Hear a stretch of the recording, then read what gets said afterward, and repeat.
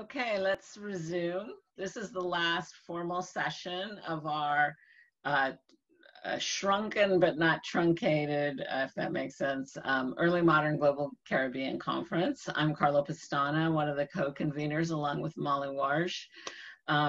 This last session is called Logics of Profit, and I will just explain that at the end of this session, we will have the usual probably half an hour or so Q&A around those specific papers, and then we will open up for a larger conversation in which we connect all the papers across the various panels and talk about the bigger issues as a way to kind of wrap up at the end.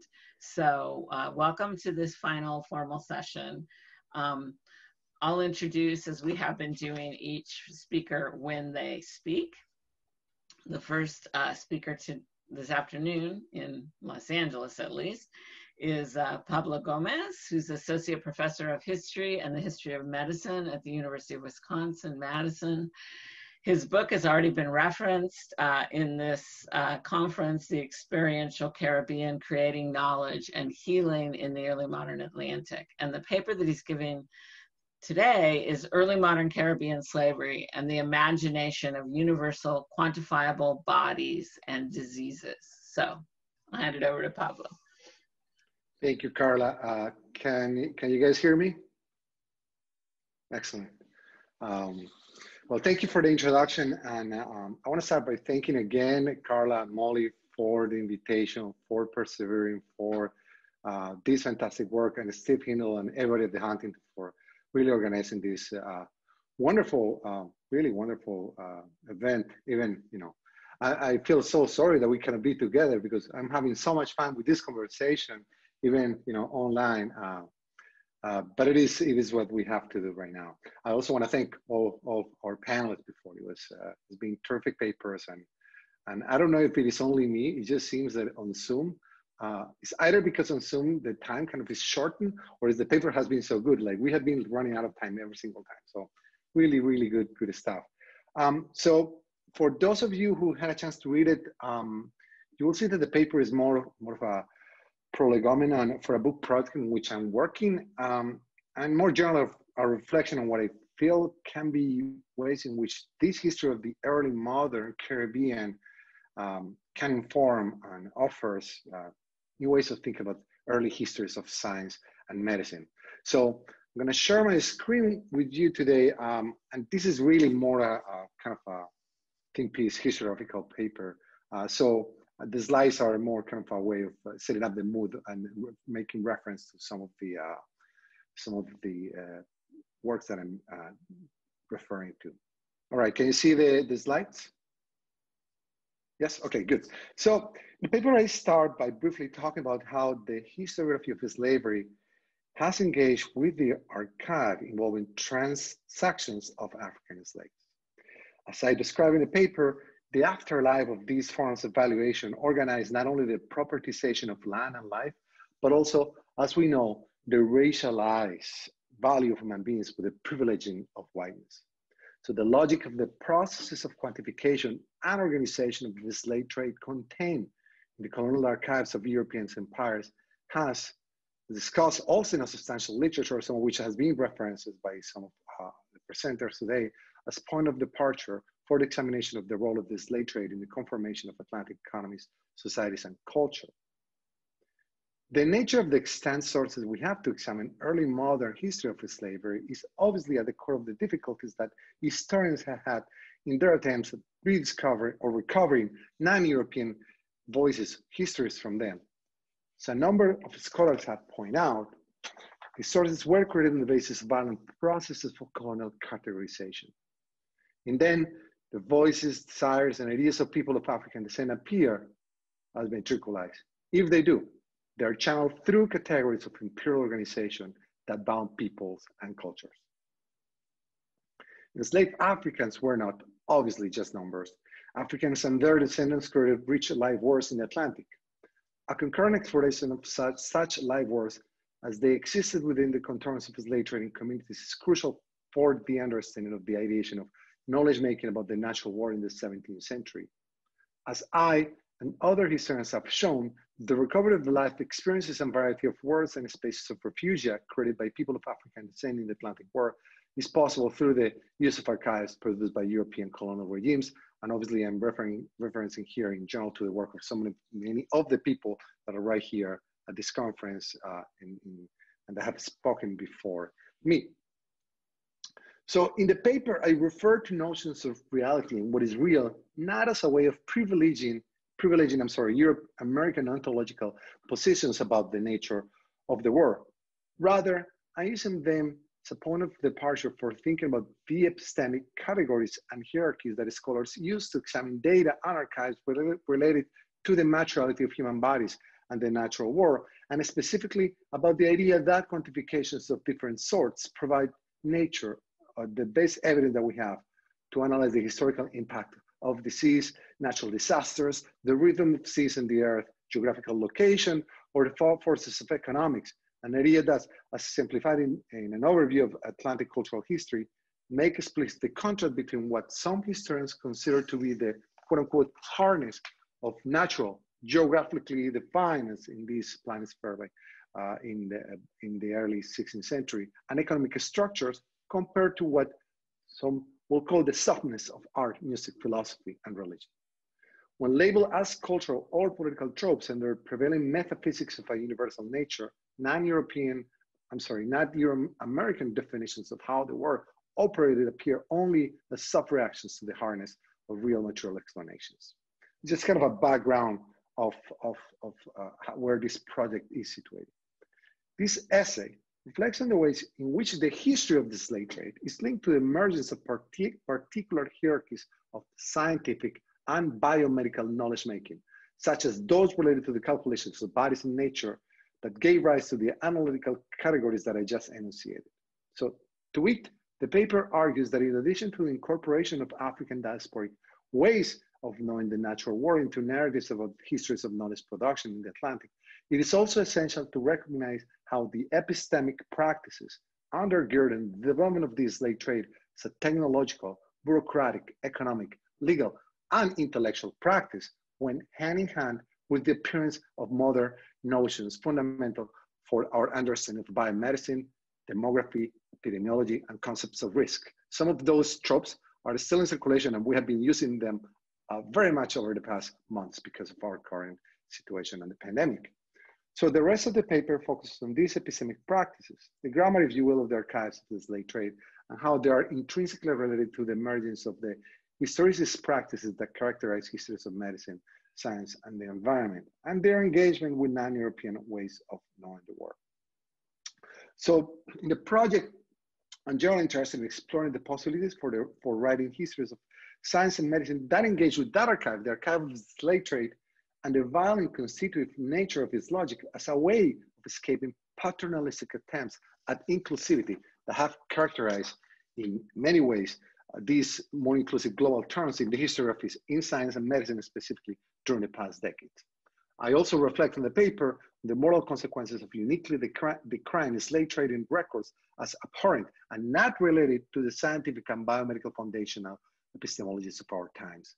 This is different to what I'm going to be talking in a second, because historians have engaged with the slave trading records and the record of the transatlantic slave trade and science, but in different ways, not as fundamental to the ways in which we think about our bodies and risk today. So the idea that humans, that we could use numbers, statistic risk measurements, and mathematical calculations to make predictions about phenomena of all sorts is one of the fundamental markers of the transformations at the core of the ways of producing knowledge of the early modern era.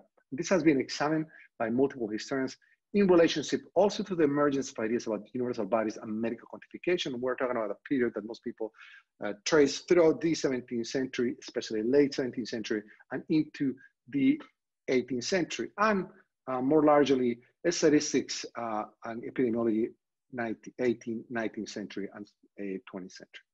So these histories of numbers, labors, and bodies are more famously studied in the histories of, for instance, political arithmetics and economy, epitomized by the work of people like William Petty. The history of the so-called Great Divide of the 17th century and 18th century is thus central for the emergence of not only modern scientific notions, epistemologies, but also our own ways of doing history and approaching archives and the creation of hierarchies of data. So the idea of the Great Divide, and here you have a page of one of the fundamental texts of this process and imagination of how it went, the Encyclopedia of Diderot and d'Alembert, refers to the history of how from the 17th century on, natural historians, anthropologists, and scientists, among others, have located cultural and religious practices and objects of different sorts within institutional epistemological spaces that differentiate them from those of scientific and later biomedical knowledge. So that the divergence created nature in a material realm separated from ideas about person. And this is the very conceptual space where slave bodies could be thought of as chattel. The fact that we still have these divisions so integrated within our own methodologies might seem inevitable because our own ways of doing history emerge precisely out of these practices that are also related to the processes and the interconnected work of slavery, European expansion, exploitation, and industrialization of the early modern era. So this is also intrinsic to our own fields. So, but in the terms of science and medicine, the histories of science and medicine, this notion is particularly intrinsic to the ways in which the field themselves conceive of themselves. So the very idea of the imperial nature of the universalizing impulses of science have certainly been a departing point for the literature on global histories of science and medicine for a while now. And what is more, this is what I was referring before, historians of science and medicine have examined the connection between the history of slavery and colonialism and the history of science and medicine itself. So I'm here just providing you with some recent examples. They have done so, however, almost exclusively to discuss the emergence of concepts about biological race or medical experimentation. This is as a critique of the most abhorrent episodes in the history of Euro-American modern ways of scientific knowledge making. So we have plenty of insightful works linking scientific practices, anthropology, ethnology, and political economy, among others, to eugenic, racism, and colonialism of different sorts. These studies, by and large, however, do not dwell into how the basic strategies and analytic categories that historians of science depend are related, to the strategies that early modern Europeans used to enslave, kidnap, and trade millions of Africans. So in the paper, I propose that if we are willing to accept that, as Walter Johnson argues, borrowing from Cedric Robinson, that departing from ideas about the ways in which slave societies and slave traders dehumanize enslaved Africans is just a convenient way of separating our own liberal progressive selves from the violent histories of the early modern world. And I think he's right. We should also pay similar attention to the paradoxical ways in which historians of science and medicine have delimited their areas of study and the archives that they use.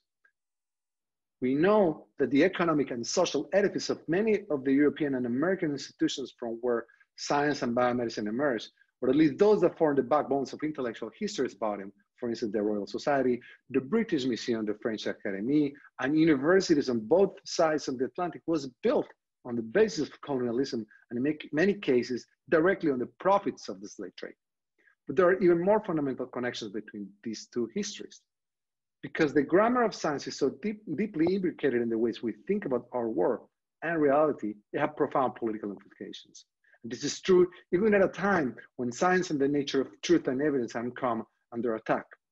So the answer for me is not a disavowal of the value of evidence or a rigorous archival of empirical research, that those emerging from the archives of the slave trade. Instead, thinking about not only how historians have used the archives of the slave trade, but the epistemic apparatus we use to process provide clarity about those moral consequences. So for instance, in one of my current research projects, that book project that I'm talking about, I explored how early modern Atlantic slave trading communities and the African diasporic communities emerging from the world of slavery in the early modern Caribbean intensely fashioned concurrent forms of being in the world that conceive of universal, global, if you will, notions of human corporality in the 17th century. African slaves and their bodies, as detailed in the archives of the transatlantic slave trade, emerge under the approach I use here as essential, if paradoxical links, points of inflection between the histories of divergence that have formed in profound ways Western understanding of the modern world, the natural world, and human nature. I'll be happy to talk a little bit more about the project in the Q&A. And I know I'm running out of time, so let me just conclude. The records of the transatlantic slave trade coming from the early modern Caribbean, I think, should serve as more than a repository for the extraction of data about the numerical characteristics of epidemiology, diseases, demography, or the circulation of knowledge about the natural world, the emergence of the Republic of Letters, or the association between the history of science, the history of colonialism, and the obscuring of Amerindian and African knowledges. The logics and categories of the world of racial capitalism, one that depended on the traffic of human beings registered in the slave trading accounts, was also essential for the development of early modern ways of thinking about risk, numbers, human bodies, and the natural world in general. The answer to the challenges of contemporary planetary, environmental, and social crisis can and should be informed by a recognition of how the value we place on scientific knowledge in our society obscure the violent ways around which it was built and their ongoing consequences. So, for instance, the stubborn persistence of race as a quantifiable biomedical category, now camouflaged under the guise of genomics, among other disciplines. These violent histories should help us recognize not alien worlds, but instead the possibilities that created ours. The relationship between the grammar and logic of slavery and science should promote discussions about notions of what constitutes justice, human rights, and how they are related to the ways in which we think and measure ourselves, health disparities, and environmental catastrophes of all sorts. Thank you very much. Thank you, Pablo. Our next speaker is Pernille Roege, assistant professor at the University of Pittsburgh, who is speaking to us late at night, I believe, because she's in Europe right now. She has a recent book, Economies and the Reinvention of Empire, France and the Americas and Africa, 1750 to 1802, and her paper is entitled Foreigners and Foreign Capital in the Danish West Indies from about 1750 to 1800. Pernille? Yeah, can you hear me all? Yeah, okay, so thanks so much for that introduction, and also thank you so much, Carla and Molly, for putting together this really terrific conference. I really enjoyed it. And also to Steve and his team at the Huntington Library. I really appreciate all the effort that you've had to do against the backdrop of a global pandemic and all the things I can imagine is also going on in your lives that you haven't complained about. But I fear that my presentation, in it, I'm going to commit at least 3 faux pas. The first is that I am going to speak about the 18th century, and not only that, also about the second half of the 18th century.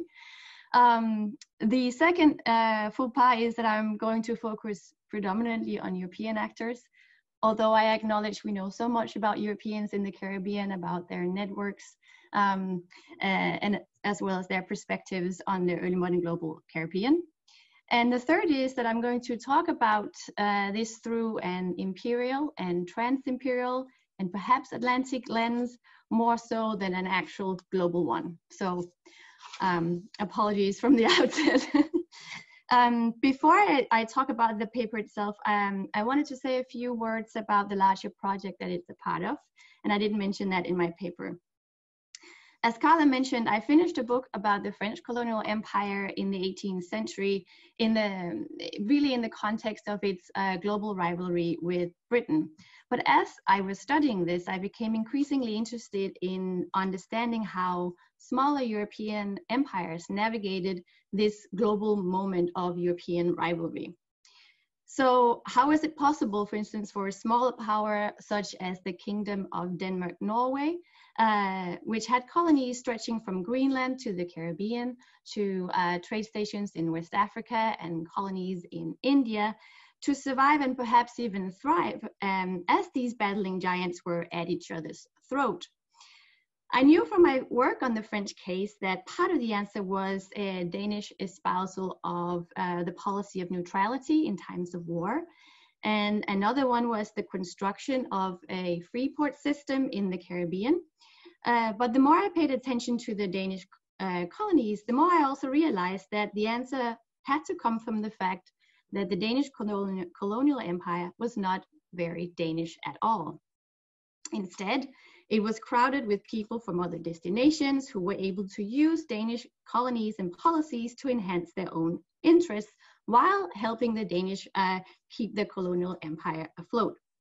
So this project, which I sort of provisionally entitled A Gateway to Empire, Danish colonial expansion in a trans-imperial world, is an effort to tell this story not just through the eyes of the Danish, and not just by respecting the contours of the formal Danish colonial empire, but also through the people from various destinations across Europe and the Caribbean, for instance, who lived, worked, moved through, invested in, or in some ways benefited from it.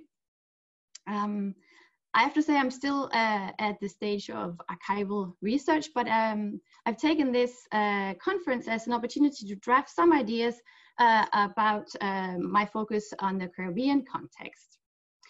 I'm particularly interested in highlighting how categories of foreignness within certain imperial frameworks did not always function as features of exclusion, but also as vehicles for licit gain.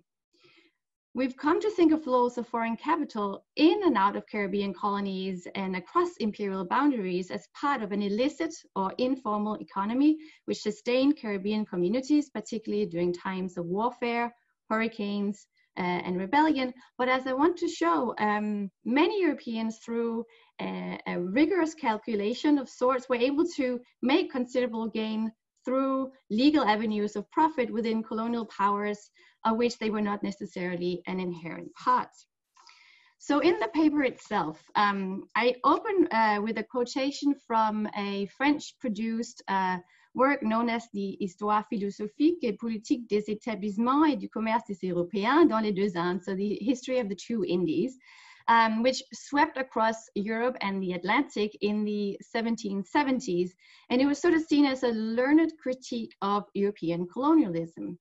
And in it, the authors have this interesting assessment about the Danish West Indies, in which they say that Denmark has to acknowledge that a substantial part of its riches that is starting to arrive from its colonies in the Caribbean do not fall into Danish pockets, but predominantly into Dutch and English ones. And because of it, the authors say, the Danish government needs to undertake a rigorous calculation and ensure that colonial profits fell only into Danish hands. So this was sort of like their enlightened advice to the Danish. Now, what I try to show in this paper is that this way of thinking about the Danish West Indies rested on a complete misconception of how the Kingdom of Denmark-Norway had even managed to establish these colonies in the first place, let alone ensure that they became producers of cash crop commodities and sources of profit. Because for a small maritime power with a sparse population and limited resources, building a global empire required foreign assistance in the form of people, labor, material, and capital. So in the first part of the paper, I pay attention to the way in which the Danish West India Company tried to attract planters from the Caribbean and Europe by offering them cheap land and tax exemptions during the first 8 years of their stay in the colonies. So I look at it first as they try to settle St. Thomas in the late 17th century, and then as they try to settle St. John in the early 18th century. And we see that within a few decades, both islands are settled with only few Danes, but mostly Dutch, English, French, Irish, Flemish, German, Swedish, Scottish, Brazilian, and Portuguese settlers. And then we see in 1733 that the Danish West India Company is able to purchase St. Croix, which is a colony that is more conducive to plantation complex in the production of cash crops. So they purchase this island from the French. And again, this policy repeats itself. And I know Elena mentioned already the work of Neville Hall, and he's also for this whole policy of settlement that the Danes are using, coined this concept of colonization by invitation. So basically, that's what's going on in sort of the early stages of Danish colonization in the Caribbean. And we have very good visual evidence of this sort of multinational patchwork of foreign interests for St. Croix in the second half of the 18th century. We have it because of this map that was created by Jens Michael Beck from 1754, which is at the moment where the Danish crown takes over from the West India Company. And this map here is then actually updated again in 1770. And if you look closely at it, you will see that aside from sort of the plantation lots, there are written names on top of all the plantations, so we have some idea of who the owners are. And if you zoom in on it, you can see all the names here. And as you can see, few of them are actually Danish. Some of them are names such as Peter Heiliger, it's a Dutch name, and he actually came from the Dutch colony of St. Eustatius to the island. It's Irish names like Nicholas Tuit, who had initially plantations in Montserrat and then had moved back to London, but then purchased land in the Danish colonies. And then up here we see Baron von Schimmelmann, who is a very wealthy man from initially from Dresden, who also purchases colonies there. And these are sort of really prominent and successful planters, all of these three. And they also have great contacts to the Danish court and across different colonies and in Europe. But I'm also really interested in sort of looking at less prominent planters, and I haven't really put that into the paper I circulated, but I'm trying to also get into these stories of less well-off investors, so both men and women, whites and people of color from the Caribbean, but also throughout Europe. All right, so paying attention to these planters and their investments lead, of course, also to networks of credit and debt. So in the Danish Caribbean, we shouldn't just think of this as sort of like an El Dorado of foreign capital interests, if it wasn't. Many of these planters whose names you see here became indebted, just like we see planters did in other European colonial empires or in the Caribbean. And so if we follow sort of the debt also, we also realize that here too, it's not something that is just operating within an imperial framework. Initially, lots of this debt is owed to the Danish West India Company, but as the crown takes over, it sort of starts pressuring these planters to pay as quickly as possible. And in the process, many of these planters seek moneylenders from outside of Denmark, and they very quickly sort of tap into the Dutch capital market. So from the 1760s, we see big moneylenders and houses. One in particular is mentioned time and time again. It's Abraham de Borch and Son, who are able to offer loans to planters in exchange, of course, for their produce, so that they can tap into the production of sugar in the Danish colonies. So as I show in the paper, increasingly the Danish crown realizes that about 50% of the sugar production sort of goes elsewhere. And it's sort of aware of it, but it also can't really do much about it. But by 1786, the crown decides to purchase these Dutch loans as to try to redirect more of this sugar back to Copenhagen and other provinces in Denmark, where it has also invested and started establishing lots of sugar refineries. And what's interesting is that the documents for these purchases, they, again, if you look at the names, they're here, they're sort of real, lots and lots of foreigners. So we can just see even at this later stage, towards the late end of the 18th century, the Danish government is lending money still to all these foreigners in its colonies. Now, what is interesting is that in 1792, the Danish government is going to announce that it will abolish its slave trade with effect from 1803. at that point, they say, so in 1792, they're going to say extend new loans to these same planters so that they can purchase more slaves and sort of stock up on slaves before they abolish the slave trade. Now, I've only started looking at who actually takes up these loans, but what's interesting is, and as I look at papers in the British National Archives, is that we see again that when the British come in and they occupy the Danish West Indies during the Napoleonic Wars, lots of these planters start petitioning the British Crown about these old Dutch loans that are now sort of merged with these loans for slaves. All right, at the same time, I'm sort of also thinking, so where is the Danish money getting all, Danish government getting all this money from to extend all these loans? And what's interesting is that studies actually show that through the 18th century, but particularly in the late 18th century, the Danish crown is a huge borrower of money from the same Dutch capital markets that they has tried to purchase the loans from the colonial planters. I'm just going to read my conclusion to the paper to wrap up.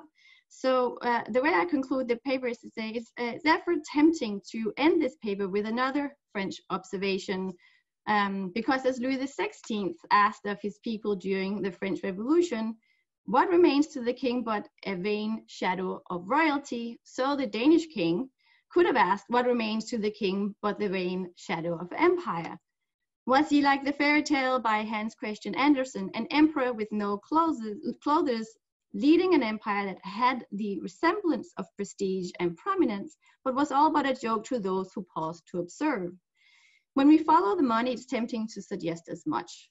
But a stroll through the streets of present-day Copenhagen nonetheless reminds us that wealth from the Danish West Indies followed into the pockets of Danish merchants, certain captains, investors, and traders as much as into foreign ones. Beautiful buildings on Christianshavn, exotic 18th century paintings, and traces of sugar refineries leave little doubt that some rigorous calculation had indeed taken place.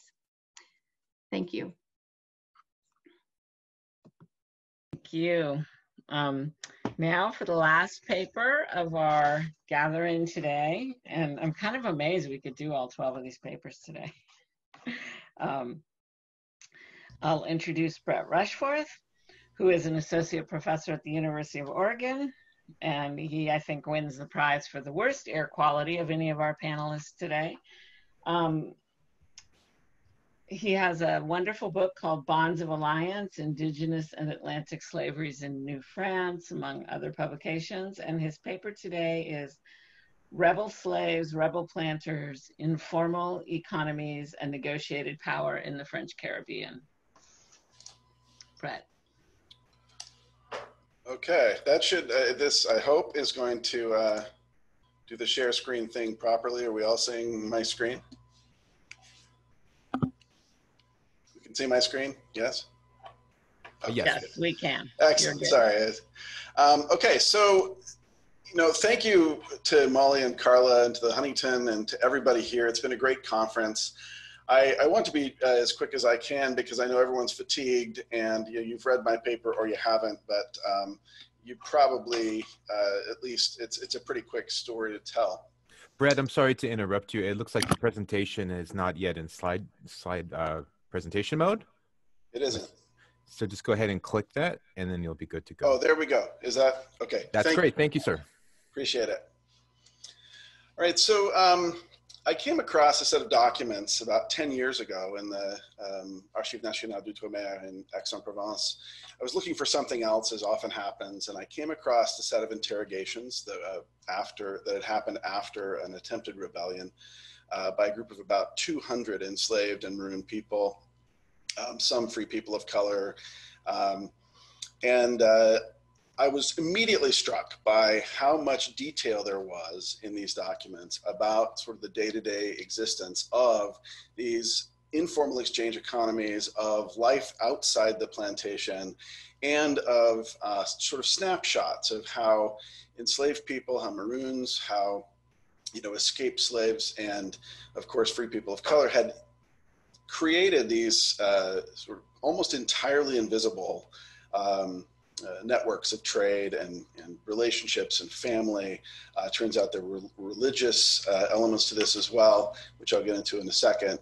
But I was struck really immediately that this might be a way for me not to really understand a rebellion, but to understand this community, to understand the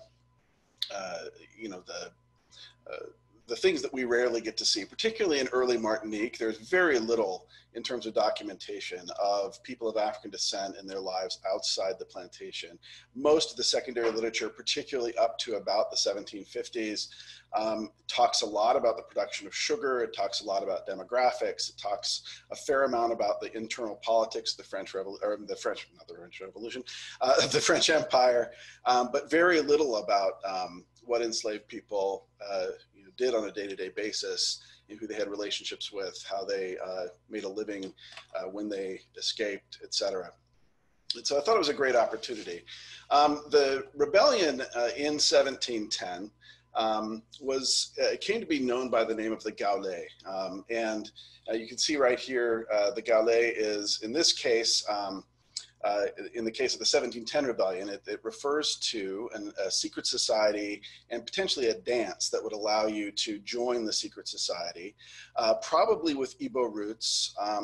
Potentially it comes from the term gawaolu, which is they who wear the necklace, because there was a secret sort of coral necklace that you would wear underneath your clothes to signal that you were part of this secret society. And over the course of the sort of spring and early summer of 1710, this secret society gathered people from all over the island. In one case, witnesses suggest that there were people from 50 different locations, 20 different maroon settlements, all of which were very, very small, and then as many as 30 different plantations. And the spread of this network across the island, of course, then converges into failed rebellion. You see in 1710, shortly after it happened, the governor of Martinique says they discovered a conspiracy. It turns out that it was not just a conspiracy. There were, in fact, actual attacks, including on the plantation of the Intendant. One of the main leaders of the group was a former enslaved person on that plantation and had led a group to attack the Intendant's property. And so one of the ways to look at this, of course, is just to think about it as an example of slave rebellion. You look at, what are the factors that created this rebellion? In this case, it's, demographic growth, right? You have from 1660 to 1710, a massive expansion of enslavement, a massive increase in the production of sugar and the violence it took to extract that labor from unwilling workers. And then, of course, all of the various things that go along with that. You have mobility that is increased. If you look at the map of Martinique, as it was expanding, many of the new plantations were over on this side of the island. And so it's building out of roads, the transportation of building materials, the transportation of foodstuffs, of, tools, etc. And that became a way for enslaved people to move about the island in a way that they could sort of use that traffic for cover. It would seem as quote unquote legitimate traffic, right? So they could be moving around the island and people wouldn't necessarily stop to ask questions because there was already so much movement. This offered opportunities for people to engage in trade. There are these networks that were, sort of the exchange of vegetables and the exchange of things from the plantation, where they would go and meet with friends and family, exchange goods. And then there were things that were exchanged in the city as well. So things from the ports. And all of this happened really under the sort of in the open in some ways, because everybody was sort of melding into this otherwise sort of sanctioned movement. This obviously calls to mind Simon Newman's Hiding in Plain Sight from the William Mary Quarterly a couple of years ago. And it also suggests something similar to what Shauna Sweeney has found in Jamaica, this market marronage, where one of the things that allows the sort of either sort of short-term or longer-term escape from the violence of slavery is the ability, especially of women, but in this case, both women and men, to engage in commerce in the island. Then, of course, it also calls the question of these archival silences. And one of the ways to look at this, of course, is this is a moment where the archival silence is broken. And these interrogations, of course, under terrible circumstances and with great violence, extract these confessions from people. But one of the things that emerges from this, and that I've argued in an article last year, was that these archival silences we generally think of course, as ways of mapping power, thinking about the ways that the power of plantation owners, the power of colonizers silenced people of African descent. And in this case, the silencing was in many ways sought by the people of African descent who wanted to stay outside of the surveillance networks and therefore outside of the archive. They probably wouldn't have framed it, of course, as like, I'm trying to stay out of the archive. But the things that they were attempting to do were obviously these sort of strategic silences, as I've called them elsewhere. So this is the sort of way that I've thought about this first rebellion. It's not so much as the rebellion, but much more as a window onto this really interesting and fluid network of mostly non-enslaved people. So the title, as you can see, Rebel Slaves, Rebel Planters, the Rebel Slaves part is meant to be undermined a little bit by the analysis that many of them were not enslaved. Most of them found ways to exist for big portions of their life outside of the strictures of slavery. The rebellion in many ways was sort of to maintain their freedom rather than to create it for many of them. Another thing that this allows us to do is to see into the individual lives of enslaved people. For instance, you see Andre, who had a small gang of supporters who would raid these supply chains that were going from one side of the island to the other. Eventually he was caught, and because he pulled a sword and wielded it against a Frenchman, he was seen as especially dangerous. And this was early in 1710, just a few months before the main rebellion. We also see people like Francois Pichon, who is a healer, and he has many of the characteristics. It just reminds me a lot of what you'd see in many other colonies with people who are drawing upon West African traditions of religion, but also mapping some elements of Catholicism into it. And Francois is one of the key spiritual leaders of this rebellion. You have Madeline, who is actually an enslaved woman belonging to the Ursulines, the nuns that live in Saint Pierre. And she and many other enslaved women and men would make these secret necklaces that people would wear to signal their membership in the rebellion. Another interesting story here is this, there's a militia captain by the name of Ambroise de Loré, who was sort of a minor colonial official, and his job, in fact, his only job, was to search out and recover escaped slaves. Instead of doing that, he hired them, and he, among many others, created this network of what you can't call free labor, of course, because there's the threat of turning them in and returning them to slavery.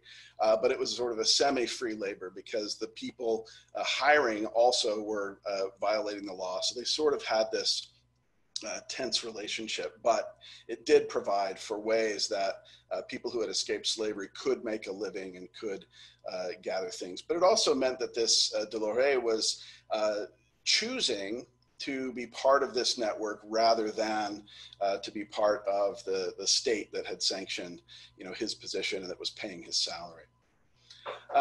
The reason that the the second rebellion that happens just 7 years later is called the Gaulet, is kind of an interesting story. It's in the paper. I won't spend too much time on it here. But the second rebellion is a planter rebellion. It's largely very wealthy people, minor colonial officials and planters.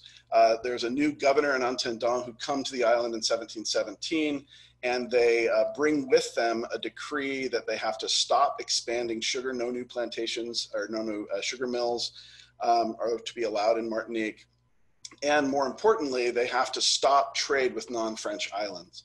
And because these networks of smuggling and illicit trade were really central to the informal exchange economy that sort of supported the French side of this, of the island, or the French people in the island, they also rebelled. So yes, there are some planters who rebel because they want more sugar to be planted in Martinique, but the main body of rebels were in fact like poor whites or militia members or militia captains, maybe at the highest, and they were mostly interested in stopping these restrictions on inter-island trade, inter-imperial trade.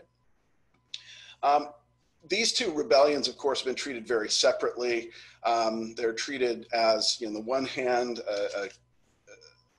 an example of enslaved people and the sort of failed rebellions that we hear about many times. The planter rebellion is seen as this window onto the French state, and not an especially complicated one. Some people have referred to it as the Bacon's Rebellion of Martinique, which is absurd, but anyway, it's a formative rebellion that then has real implications for the nature of the French state. And what I want to do in this book eventually, if I could have had archival time this summer, I would have been able to say more, is to try to figure out, to show ways that the rebellion in 1717 and the rebellion in 1710 were more or less about the same thing. They were about trying to maintain informal economies, trying to maintain the kind of networks that had brought each of these groups into relationships that were not separate, in fact, because of course, when French planters and French traders were moving goods, they were doing so with the enslaved labor that they were controlling, and that the independence that they sought to protect was predicated, of course, upon the violent exclusion and the violent stolen labor from enslaved people. The final thing I'll mention before I stop is just to say that in the name of the Second Rebellion, we can see, I think, a little bit of a hint about some of the connections between these two things. The name of the Second Rebellion was drawn from the name of the first, and it was a situation where there was a group of enslaved men, they were talking, and the wife of one of the rebels, one of the white rebels in 1717 heard them talking to each other, and one of them said, great troubles are coming. The Bequet, it's a Creole word for Creole, white Creole, they're going to have a Gaulet like we did. And the idea then, of course, is that for the last 7 years, there have been stories circulated around about this rebellion, and that the analogy was drawn between the sort of protection of independent economies, the protection of sort of their own set of regulations that didn't map onto colonial or imperial aims, was going to be fought for by the French as well. We could say a lot more about the sort of historiography that I talked about in the paper, but I think that's probably enough to end, and we'll just we'll stop there because I think I'm out of time. Thank you, Brett. Well, this was a really interesting panel where I think all the speakers are asking us to think differently about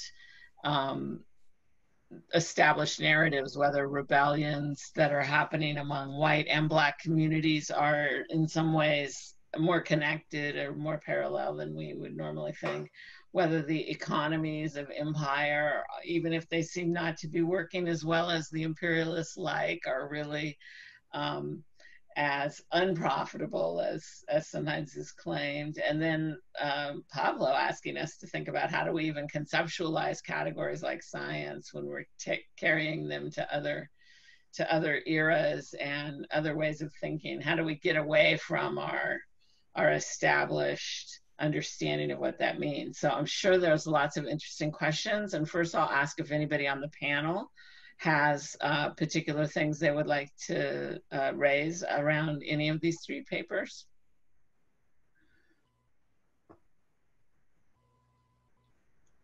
Okay, I don't. Everyone's fatigued. So I think there's a question in the chat for Pablo. So Steve, do you want to go there?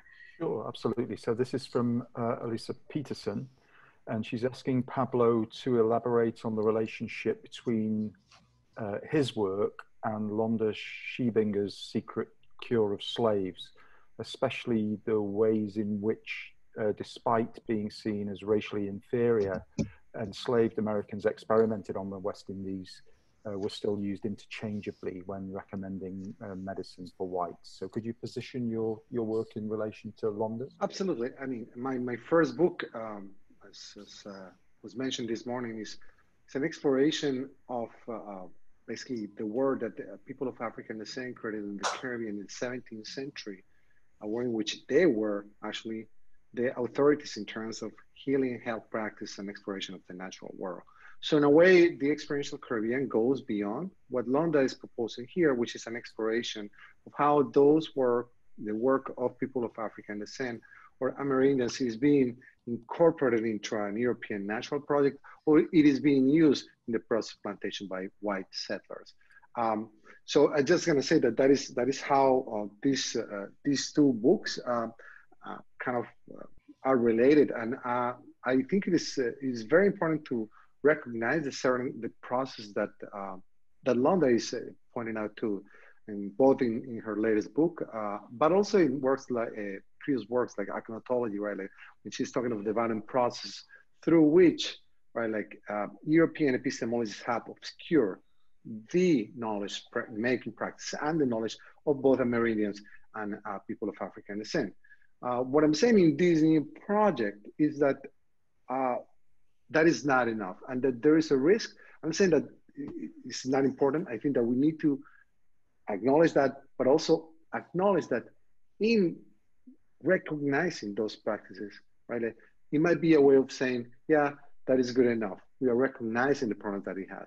And I'm saying that the ways in which science itself is built, the practices around which we think our own histories, right? Like the practices around which we construct the narratives about the realities of the past are built on also very violent epistemological practices, right? Some of which are informed, as I'm just using here, the research that I'm doing right now. I'm trying to trace a history that we usually think about, the histories of, again, the creation of numbers, percentages, ideas of epidemiology, risk, again, things that we have been talking about throughout the last months. We usually trace that history to Northern European learned circles, to the to histories about the tables of morbidity and mortality in London, to the histories of political economy. In other words, histories that are pretty much centered around a certain kind of learned European trajectory. And what I'm saying is, well, the first people, and these ideas are actually emerging from a place that is far more closer to that colonial project, to that project of violence, to that project that it is basically immersed in the ways in which you construct many of the economic institutions that gave rise to imperialism and colonialism. But I'm not talking about those things that we recognize as being abhorrent, like racism. I'm not talking about eugenics, which I think that we know happen with science. I'm talking about the very basic epistemological ways in which we think, again, about things like how to calculate disease in populations. How do you think about groups and in groups in terms of risk? And I'm saying, well, those practices, thinking and conceiving of these notions are actually emerging first and foremost in the slave trading markets, already by the end of the 16th century and at the beginning of the 17th century, almost a century before this is happening in Northern Europe. So I think that that is a step forward, and the way I was trying to frame it as I framed it in the paper is that if we kind of go that way, we also kind of are trying to make this a similar kind of move to what many people that have been working on the histories of capitalism and slavery has been asking us to do lately, which is, it is not enough to say, yeah, those slave societies were horrible. No, we ourselves, our own world is built on the profits of, and and the structures of those societies. And those are two different positions to take. That is what I was trying to do here. So I don't know if that answered the questions. I hope. And I think in a really interesting way, your last remarks lead right into what Pernille was talking about. So I wonder if Pernille has any comments about that whole question of, I mean, one of the most striking things I thought about your paper was the way that you get to the avenue and say, you know, clearly there was wealth coming, and you know, it was making a difference in this place that they had these colonies, in spite of all the ways it wasn't working out that everyone, you know, had hoped it was. So I wonder if you could say a little bit about that tension between really high expectations, what the results are, and then what the reality is of the wealth coming in, et cetera. Yeah, for sure. I mean, it's interesting because it's not like when they start out that they plan on pulling in on all these foreign resources and people they would like to establish in their colonial empire and their system according to the structures that we often refer to as sort of mercantilist. But immediately they realize that they can't, right? And so to even establish their East India and then West India Company, they have to rely on expertise from Europeans, from the Dutch capital. And when we come to the colonies, they also immediately realize they would like to settle based on people coming from within the confines of the Kingdom of Denmark, Norway, but they can't. So they have to bring in all these people, particularly with experience in the other colonies, that knows how to set up plantations and so on, right? So it's sort of like very quickly they have these dashed dreams, and then they sort of resettle and have to figure out how to do it. And also periodically they try to sort of return to a sort of more monopoly structures, and again it fails, right? But then they start combining it with these kinds of free ports that they have at St. Thomas, right? And so they sort of become more and more sort of aware that there are other ways in which that they can navigate all this. And of course, they're inspired in some ways by the Dutch as well. So the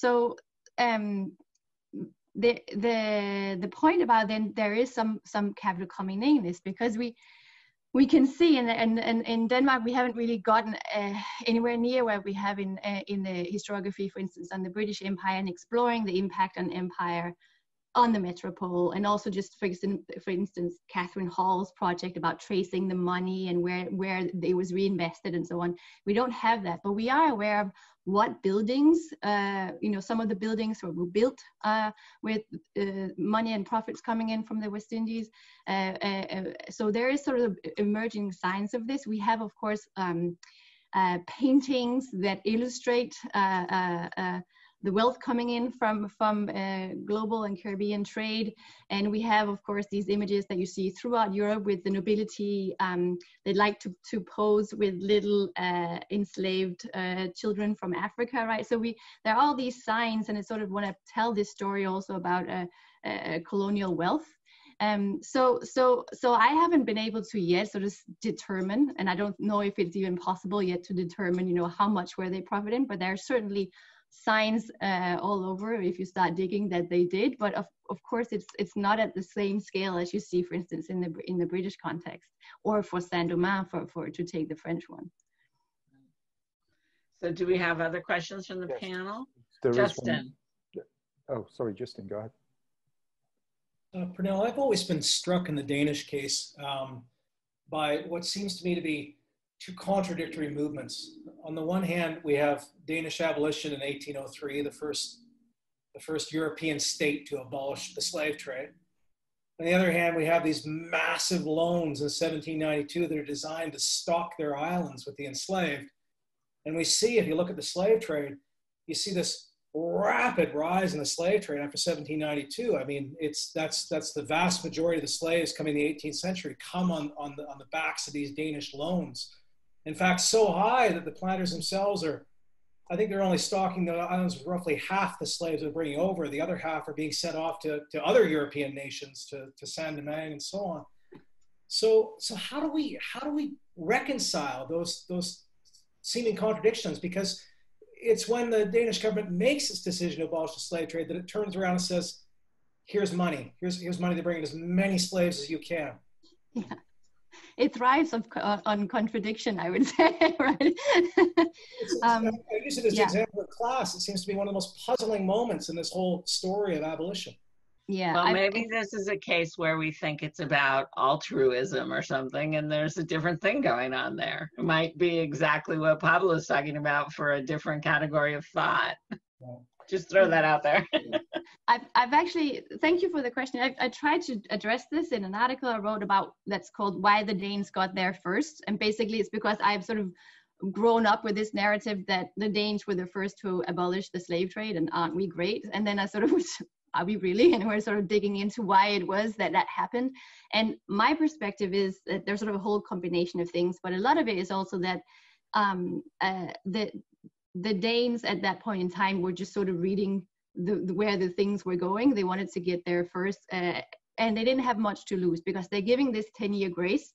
They know that the British are already having serious discussions about the abolition of the slave trade, but they also know that these planters are getting lots of their slaves through this inter-Caribbean networks of, that we are learning about through the slave trade. So the question is, how much do they actually stand to lose at this point, right? So they promise the planters, you can have loans so you can purchase as many slaves as you need, right? And then hopefully they can get it through other avenues subsequently.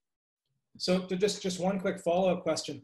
I see so much in this Danish government's decision about how they're trying to create a self-sustaining enslaved population in the Danish islands. Do they actually sincerely believe that this is going to be possible? If they just bring in enough Africans, they'll create this self-sustaining population? They do, because the plantation owner known as Schimmelmann that I showed you on the map, his son, both he and his son become finance ministers, and the son is really one of those who, you know, some historians say is in a very earnest way, really out of his sort of like Enlightenment ideas, want to abolish the slave trade, but he is at the same time this huge plantation owner with several plantations throughout the Danish West Indies. And he claims to have done these sort of reforms where, and they talk about it across Europe through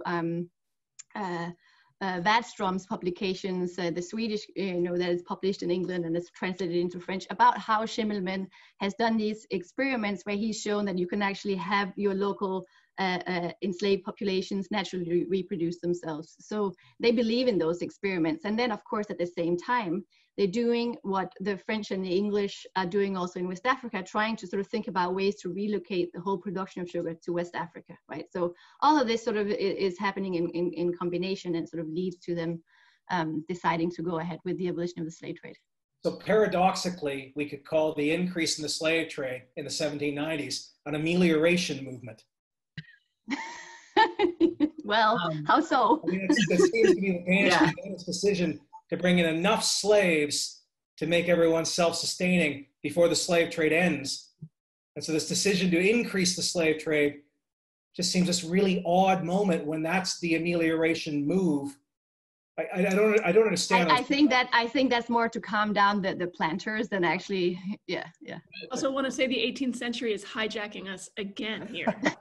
Sorry. Let me hand it over to Molly, who I think has a question for Actually, Brett. I'm going to pass the mic to Gabe, who I know has been trying to get in here. Oh, sorry, Gabe, I didn't see you.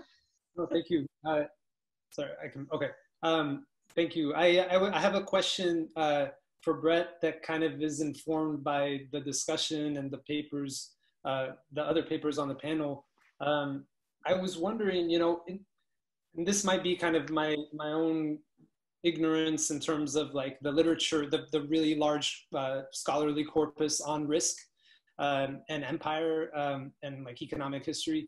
But I wonder if, my sense is that where that's talked about, risk is talked about from the perspective of power and of capital and the sort of like the loss in the profit margin that would result from things that would go adversely for the powerful.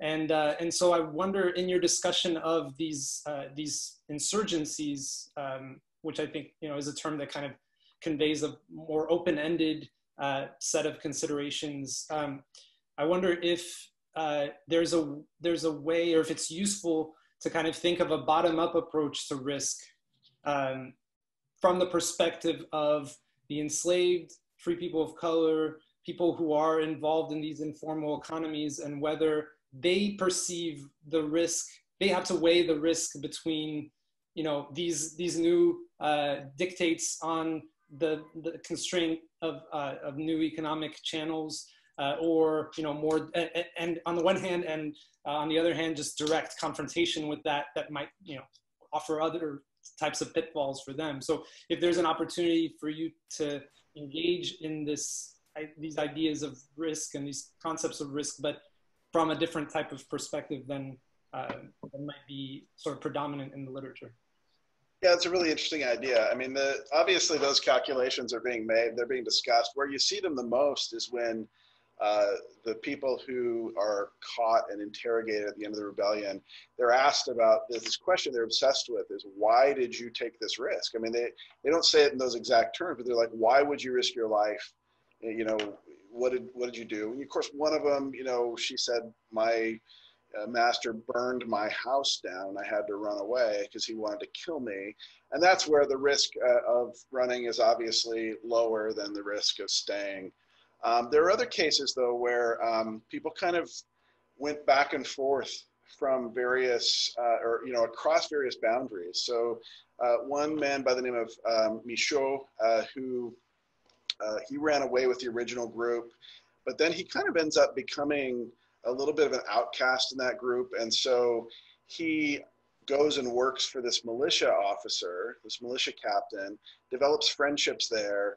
And then the militia captain himself is trying to make these risk assessments too, right? So Michaud has to decide whether or not he's going to take the risk of going to work on the cacao plantation of the person in his district who is charged with capturing him, right? It's a really dangerous thing to do. But then, of course, he also threatens this militia captain, and that can sort of like leverage the risk that the captain himself is taking. And so I don't think that there's, you know, I'm not really a big fan of the sort of version of this risk literature that is economically driven, mostly because it's either really obvious, like, you know, people are going to do what profits them, or it ends up being too abstracted from social relations. And I think here you have a really embedded set of assessments.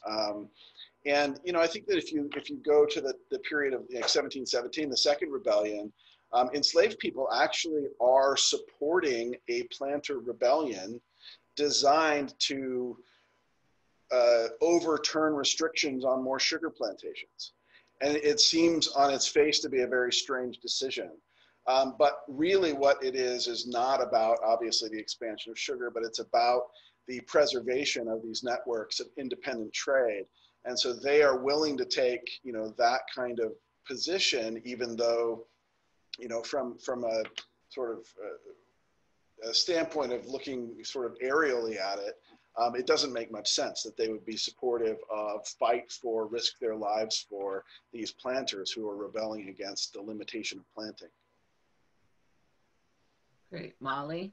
Yeah, thanks. Thanks everybody for great papers. And I'm also quite mindful that Pernille at least is 9 hours ahead of us. So heroic efforts on her part to stay a part of the conversation. I have a sort of comment question for Brett and also a bit for Justin. And I was thinking here, maybe this is sort of segueing into our final concluding discussion in a way, of Sasha's paper and what it raised, questions it raised for me about periodization.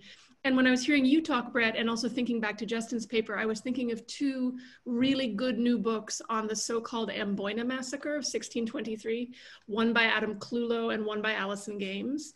And both scholars do really wonderful work thinking about how we've told the story of that event. And I don't know if you guys have had a chance to look at these two books, but I think you'd be interested in them. And for me, I mean, they're really wonderful tellings of a sort of famous story, famous for early modernists. And they think about the ways in which the archive and the political machine of the time has sort of distorted and ossified the way that we tell that story in our classrooms and in our scholarship. And I think it's been on my mind recently because even though it takes place far from the Caribbean, it is, as Justin points out, and is profoundly relevant for you, Brett, really tied into the sort of global political machinery of these early modern empires. And I think it just is an example of how it can be useful for us to go outside, you know, it's first of all, just to leave the confines of a single empire, but also to leave a single region, and then just think about the historical processes and also the historiographical processes that have shaped the way that we narrate the transformations and turning points in the regions that we focus on. And I was relating this in my head to Sasha's paper, in the sense that, Sasha, I felt that you were pushing us to think once again beyond the typical boundaries of Caribbean history, which for many obvious and good reasons often ends, at least in how we teach it in our classroom, at emancipation. But in many ways, I think the phenomenon that you're describing of a certain type of gendering, racializing and gendering professions continues far beyond that particular point. And so that we see the legacy of, as you were pointing out, of really sinews of how the modern world functions being laid in the early Caribbean, and that continue to shape the modern world as we know it, far beyond the period in which we sort of tend to stop telling a certain narrative of Caribbean history. So I guess all of this rambling point is to say, hey, if you haven't seen these two books on Amboina, I think they'd be really interesting to check out. But also to just add here that even though, you know, this conference has largely focused on the Caribbean, I think there's still a lot of resonances in how important it is for us to look elsewhere, temporally and geographically, and find points that can really have real resonance for us as we tackle these Caribbean complexities. Good comment, and maybe question. Does somebody want to respond to that? I don't know if anyone has seen those two books, if you guys haven't. I have Allison's book. I haven't read it yet. I haven't had time. But I mean, the point you make about sort of the way that stories are told, both at the time of these events and then afterward, and how the ways that archives are structured, obviously, but also the way that sort of power relationships structure, even how what a story is, if that makes sense, right? I mean, what it counts as a story. You know, those are the kind of questions. I mean, I was actually thinking of Josh Piker's 4 Deaths of Acorn Whistler, which reminds me a lot of these questions where it's about, you know, these different perspectives on the same event, none of which we can really, I don't know, imbue with much more authority than the other, but it's in the ways that they're incommensurable that we see the power structures, and we see things that we otherwise couldn't see about sort of how incentives work and how you know, people manipulate this system. Are there other follow-up comments or questions to? Just a plug for Allison's book, which was first begun on a fellowship at the Huntington. So do think about applying and writing your next book at the Huntington. Closing date, November the 15th. Yes, and it's a great book. I have actually read it. So, okay, well, it seems like let's ask Steve really quickly to look at the chat and see if there's anything pressing from this session, which is just about to end, that he wants to bring in from the Q&A, and then we can move to our more general discussion if there isn't, or if we can get through those. Okay, so there's one question for Pablo. It's quite specific, and I'm not entirely sure that I'm understanding it, but really the question is about the relationship between logics of quantification in Europe and those that are indigenous or Afrocentric, particularly Yoruba quantification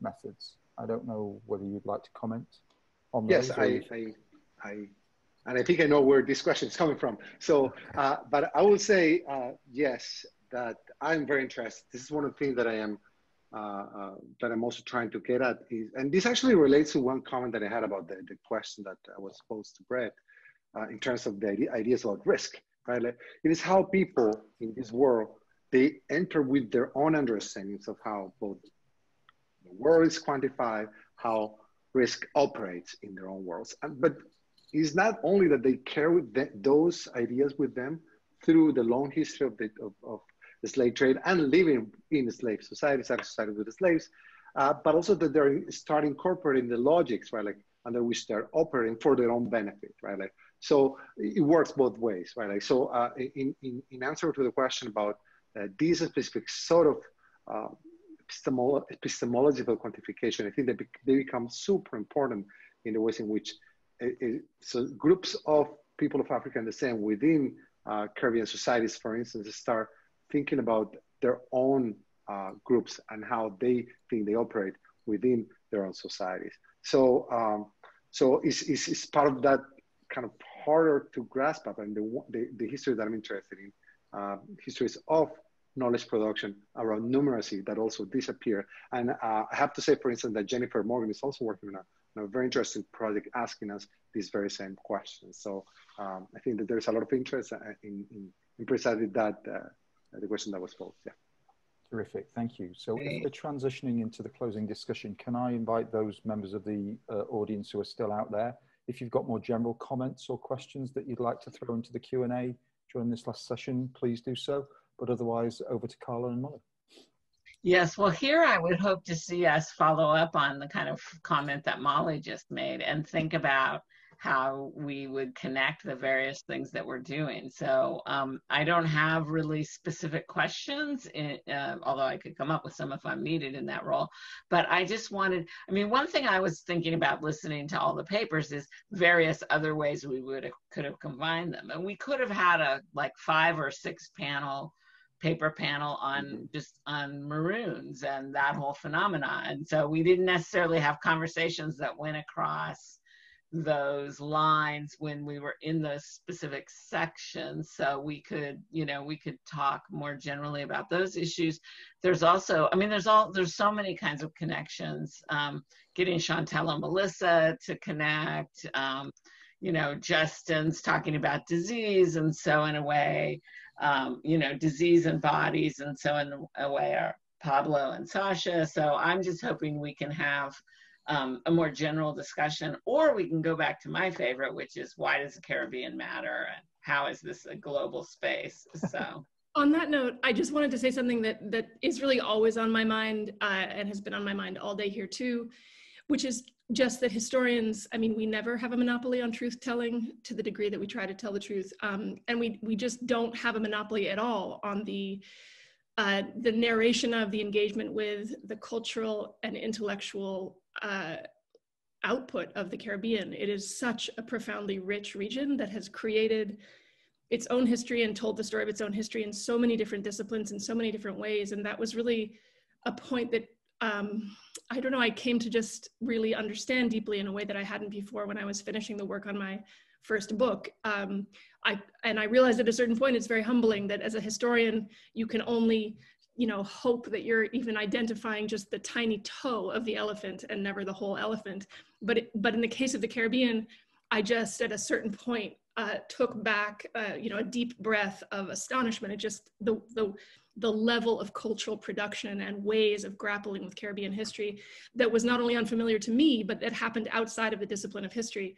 So I guess that to say that, you know, we are all here, I've been struck all day by what a rich, rich field this is of historical practice and of what important work everybody is doing and how important it is that we all talk with each other and read each other's work. So many wonderful scholars out there. We have such wonderful comrades in this work far beyond the confines of this conference.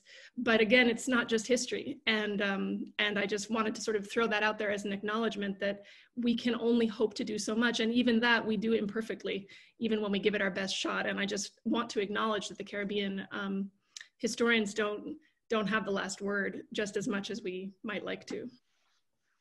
Just as a supplementary comment to that, there's a note in the Q&A here, not so much about the Caribbean as a rich site of cultural production, but the material culture that survives from it as well, and whether we might like to think about the material expressions of the various phenomena that have been surfacing in the conversation today. Material culture, which might exemplify notions of mobility, risk, informal economies, displacements, etc. I did a seminar at the Huntington 6 years ago about the early modern Caribbean. It was like an application in graduate students' junior college colleagues kind of event. And we actually did all three components of the Huntington. We did the research library, but we also did the gardens and the art. And we went to all the curators, and we actually took a great walk through the gardens and looked at all the Caribbean plants and talked about the different, you know, how they come to be in Southern California, and, you know, their histories and their importance in the, you know, and it was kind of crowdsourcing from the whole group to talk about these different things.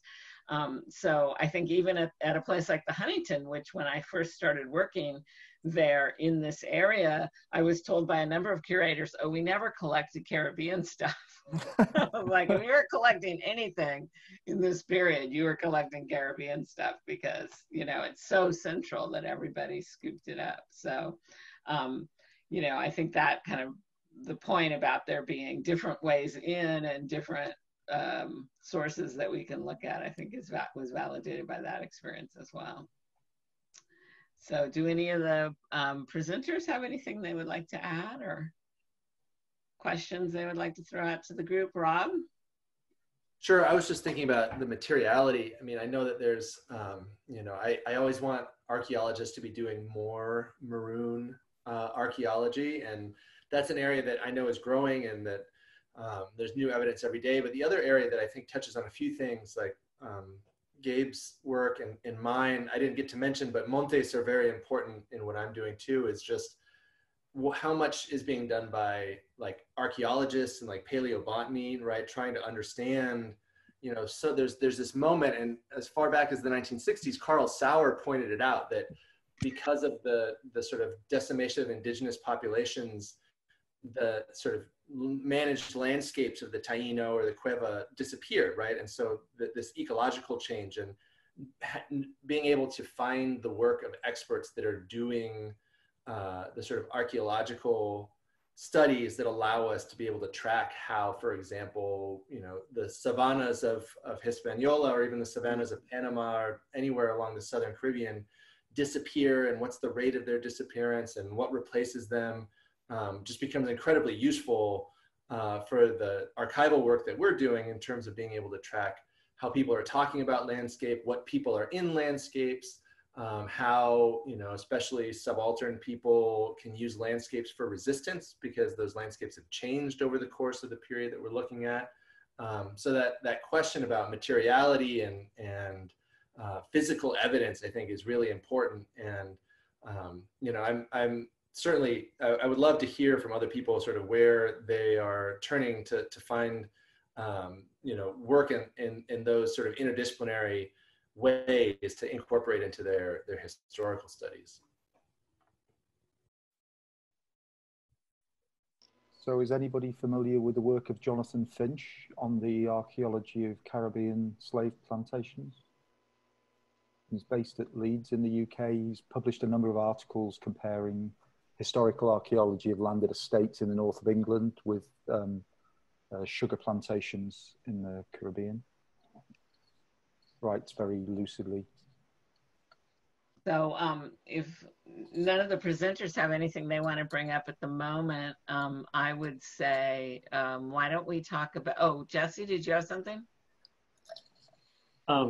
Just, I mean, sort of hearing all the rich papers here today, I was thinking a lot about, I don't know whether this is sort of endemic to the Caribbean or facilitated by sort of the amount of different empires and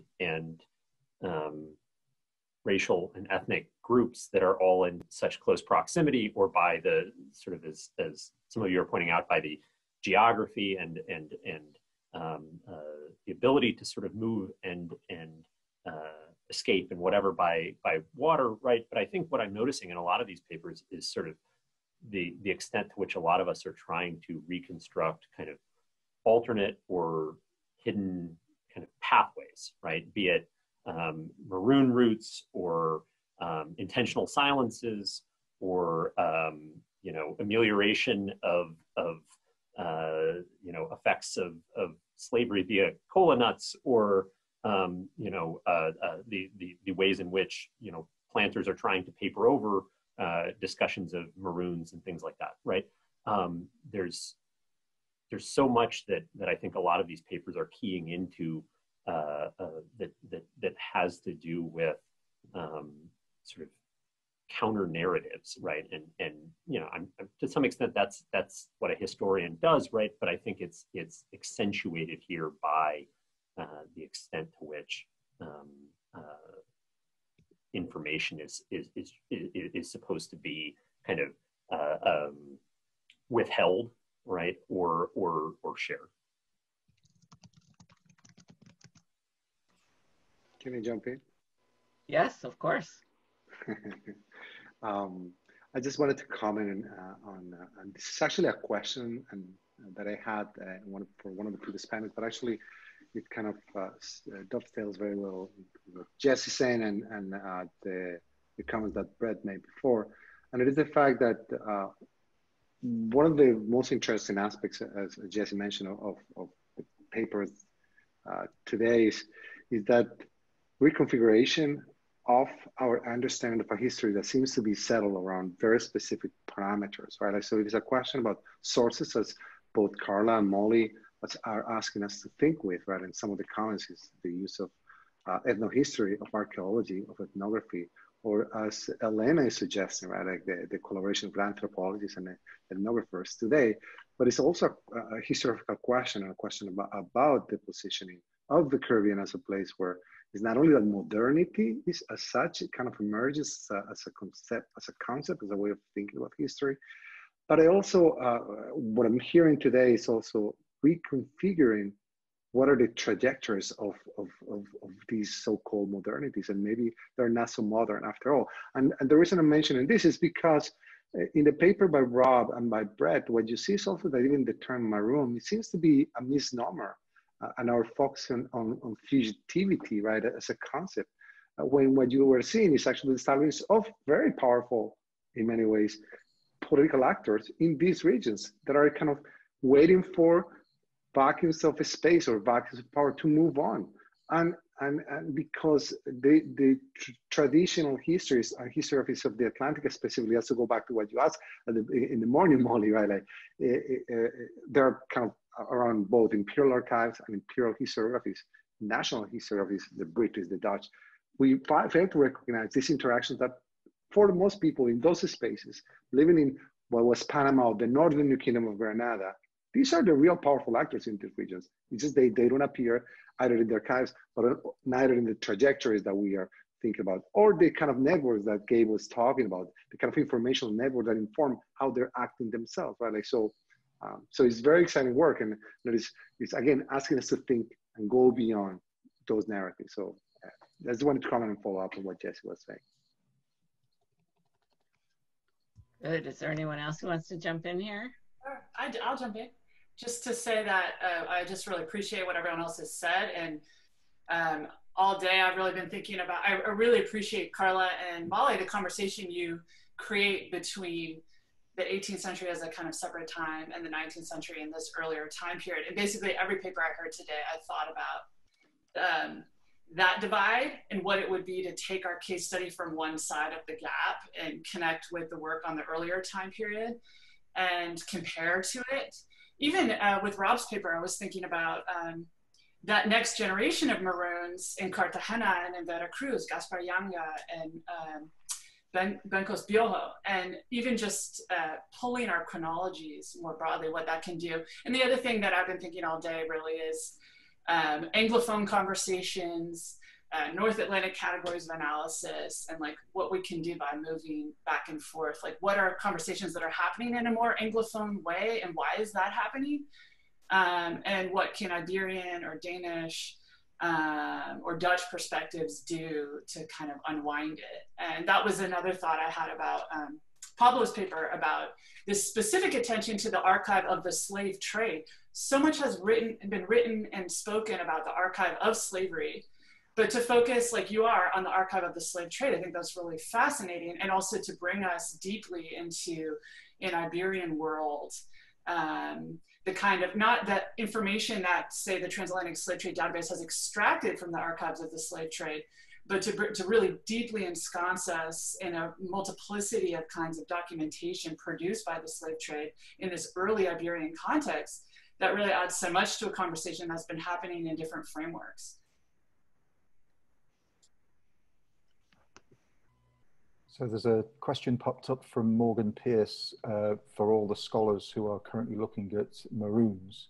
Do you feel that the division between petit and grand marronage is still a relevant or productive categorization? I mean, I'll speak to this. In the French context, obviously, this is where it's come from, and it's an important legal differentiation that's made by people wanting to punish people who escape. And so in some circumstances on a personal level, it makes a difference whether you're accused with one or the other. I don't think that it really is a very clear or very helpful way of thinking about how people's lives actually work. Because most people, in fact, almost all people have some sort of petit marronage, you know, as part of their life. And a lot of it's serial marronage, right? So it's a bunch of, you know, smaller acts of defiance and of absenteeism. And, you know, grand marronage is something that it's, I don't know, I don't think of it as an especially different practice. You know, it's something that you're still plugging into the same social networks, the same commercial networks. You're still, you know, growing the same vegetables and trading with the same people, and the kinds of risks you take to leave for a week are similar to the kinds of risks you take to leave for a year, except for the potential punishment because there's a legal difference. So to me, it's not, it's sort of like societies with slaves and slave societies, not an especially useful way of describing actually what's happening. It's a good question. In the article I did for Hispaniola, I point out that especially for the 16th century, it's almost impossible to discern, right? I mean, for the later periods, you know, when you have like runaway slave notices, it's sometimes easier. I actually think recently Sylvie Diouf's book, Slavery's Exiles, it's looking at Maroons in North America and in 13 colonies US, I think does a better job about thinking about the sort of spaces that they're in vis-a-vis, in particular, the sort of plantation environment of the South, and thinking about Maroons who kind of go to the sort of liminal space at the edge of the plantation versus ones that go way far away to, you know, the Great Dismal Swamp, right? And in my research, that does appear to be a bit more of a useful dynamic. Slaves that are a bit more in what would be the petit marronage, where they're kind of on the fringes of the sort of colonial world, and they're maintaining kind of close connections to the people that may still be enslaved or free people of color that are there, versus individuals who choose to flee far away and create entirely new settlements and constitute sort of entirely new subsistence bases. That's a useful distinction, but I don't necessarily know if it petit versus grand in that classical French late Caribbean way makes as much sense. It's just thinking about it spatially and then the social relations that map into those spatial arrangements. I want to jump in on sort of following that and building on that thought. I think, and connecting it to the discussion on periodization, I wonder if, we can, one of the things that, that early modernists can be thinking about, and Caribbeanists as well, early modern Caribbeanists, is, how do we envision these kinds of, these bursts of contingencies that we're tracing, and how they, and the sources that we have to sort of unpack that, and the sort of longue durée ramifications of that, of those contingencies. And so, in my case, like I'm working on this earlier period, and I have perhaps like a simplistic kind of thing that I can say that this is a foundational moment that has these lasting consequences. And maybe that's too kind of facile of a claim to make. But I wonder if, in thinking about Pablo's kind of warning to kind of to not sort of take for granted ideas of quantification, I guess I want to apply that to ideas of temporality themselves, as Pablo is asking us to do, and think about periodization as not something that kind of demarcates different periods of time on a linear scale, right? Of like, okay, well, there's like things that happen between the 16th, 17th century can be understood as one phase in the development of Caribbean history, followed by like 17th, 18th century, 19th century developments, right? But if we can think like transhistorically about like things that happen in a particular time that had these sort of structural ramifications that we feel that are part of the world today. And so in a way, it's like, it's trying to get at what is exciting to me about a lot of the conversations here is kind of maybe thinking about periodization in a way that gets beyond the linear kind of mode that we tend to think of it, and drawing from non-European actors categories for thinking through those different periodizations. So I wonder if like that resonates or is helpful to others as well. Or... As an outsider to the field, am I understanding you correctly? Are you implying that problems of periodization are more acute with respect to the Caribbean than they would be in other contexts? And if so, why? I mean, I don't know if I'm saying that. I mean, I think there are particular kind of questions that come out of looking at the Caribbean, but you could say that the similar types of questions apply to other regions,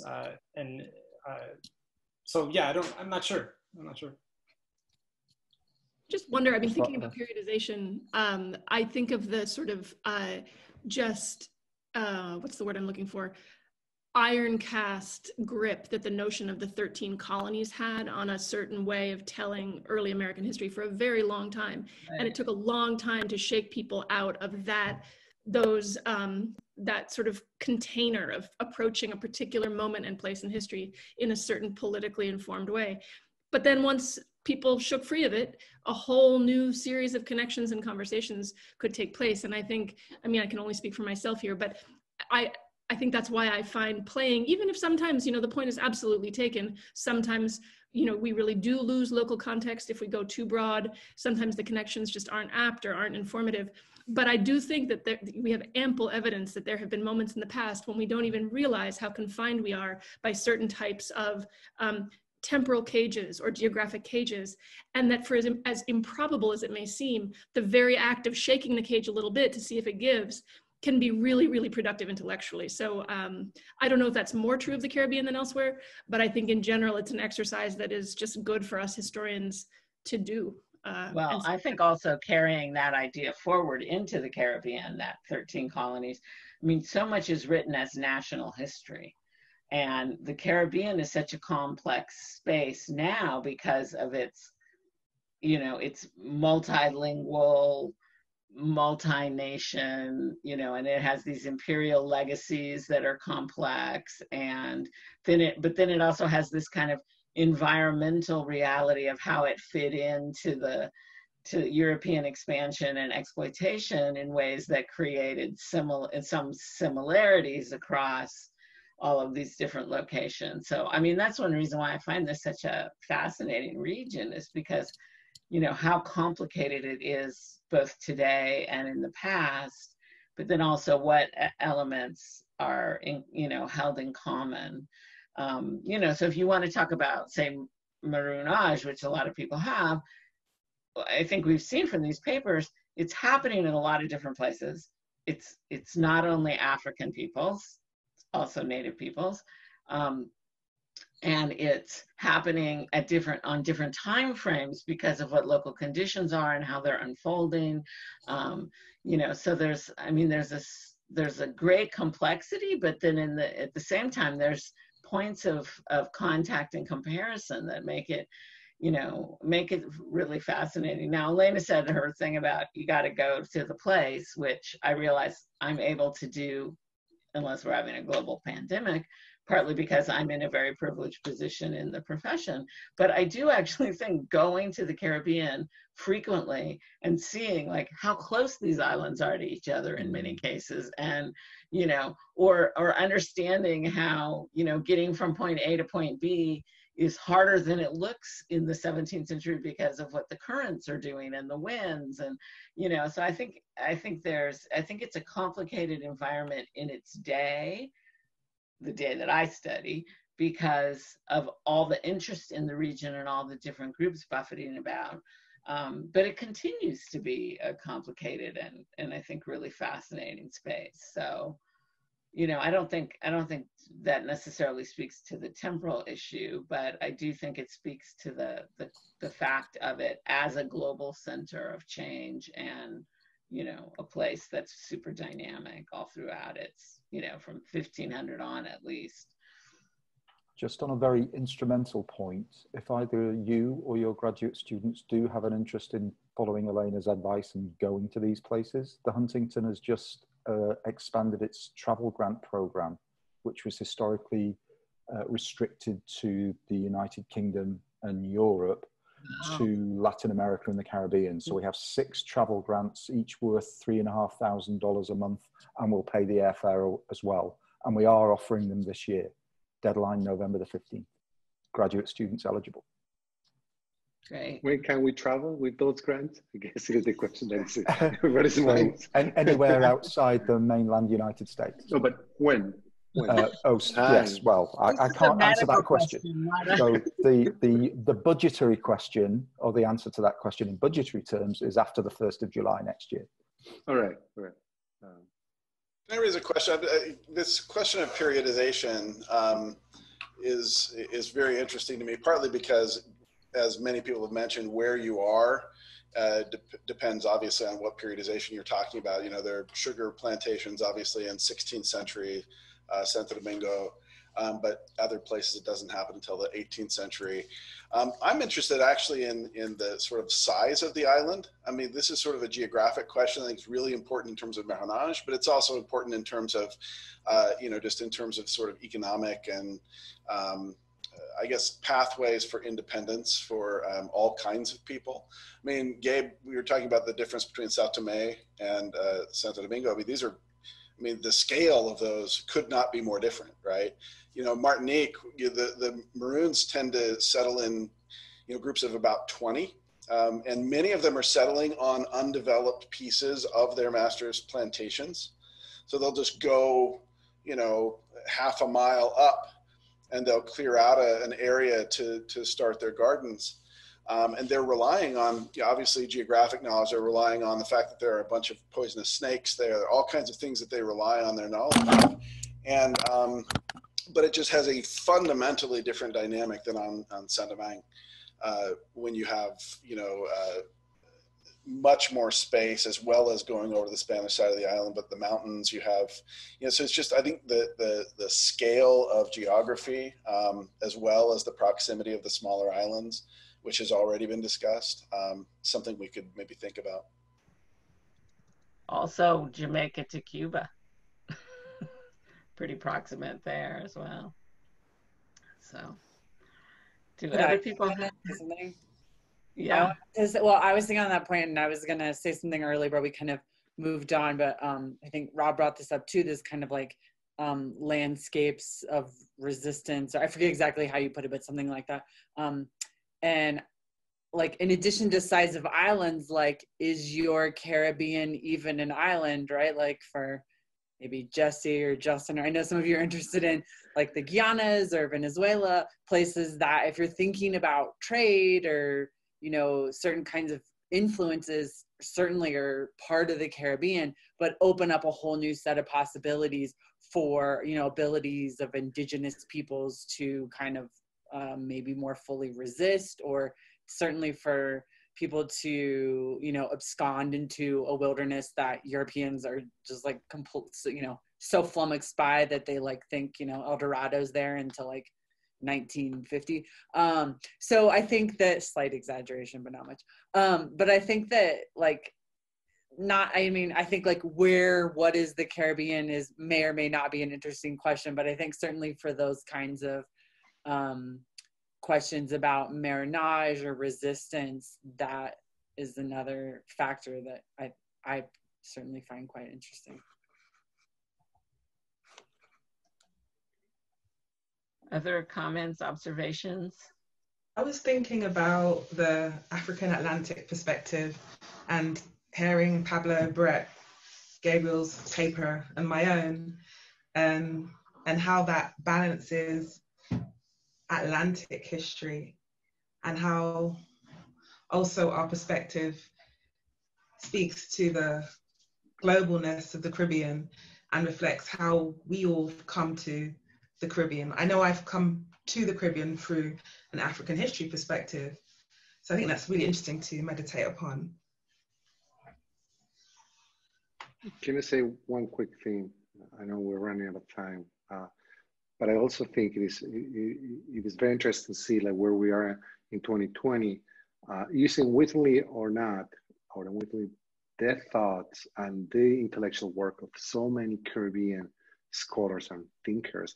But it's also, I mean, Elena mentioned several of them in the talk, and we can go on and think about like how that fractured space and of the Caribbean, those fractured histories, they have been so fruitful for the production of methodologies that are not only useful for the Caribbean, for that early modern Caribbean, but more generally for thinking about histories of both coloniality, post-coloniality, and decoloniality around the world.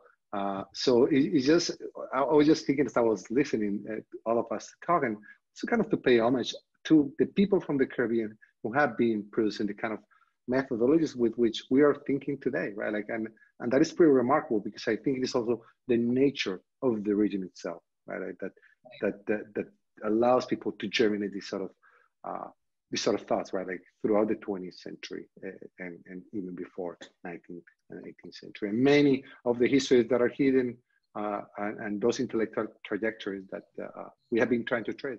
Just wanted to point that out. Justin.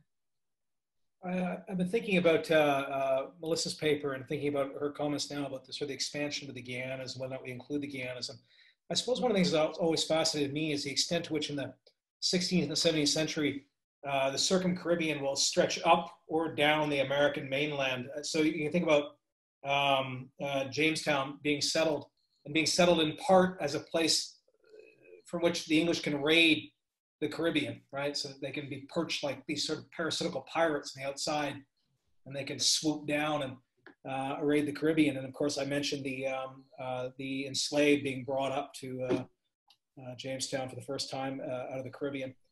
And it strikes me that it can expand and contract over time, and based on political power, I suppose, and how that's changing across the 16th and 17th centuries. And then, of course, I think it can expand outwards to, as I suggested in my work, even St. Helena on the other side of the Atlantic. We can think of this as almost like an island that the East India Company starts trying to treat like a Caribbean island. They say, look, we can do the same thing they're doing everywhere else in this Atlantic. And then we think about how the Caribbean can expand again, then, as I said, to the East Indies, even, or the West Indies, at least in the conception of, or at least in the English mind. So Melissa's paper, when she talks about moving Caribbean crops up into the mainland and as far north as the New Netherlands, you know, I've come across a lot of evidence of East Indies pepper and so on being brought over to Jamaica, and they're trying to grow it there. You know, they're moving crops all around the globe, trying to recreate the Caribbean and trying to recreate the East Indies all around this globe. So this definition of how far the Caribbean reaches just changes constantly across time. So my students often ask me, what is a Circum-Caribbean? I don't have a good answer for them. You know, it doesn't work. Right, well, that's one of the things about geographical frames that's always interesting, to get students to think about another way to shake us up. I have to jump in here and say that we are rapidly losing panelists to time zones, childcare, and other issues that are cropping up. So though we could stay on half the night, as far as I'm concerned, I think we should probably thank the Huntington, thank everybody who's still here, whether they attended and asked questions or just listened in, or whether they presented, and just say how I was so skeptical this could be made to work on Zoom. And in spite of my early morning crash, I'm actually quite pleased at how well it has worked out. So I just want to thank everybody for their participation and the Huntington for making it possible. Absolutely, here, here. There are still 54 attendees out there who've stayed with us all day, so many thanks to them and for their consistent interest in the discussions today. Most obviously, I'd like to thank Carla and Molly. The Huntington generally makes running a conference very easy from a logistical point of view, and that means that the conveners face the intellectual challenge exclusively, that is, of putting the right people in the room for the program. And I'm absolutely convinced that Carla and Molly have done just that, and that's why the conversations have been so rich today. So thank you on behalf of all of us to Molly and Carla. Thank you all so much. It's been a wonderful day. Thank you. Thanks to everybody. Thank you. Yeah.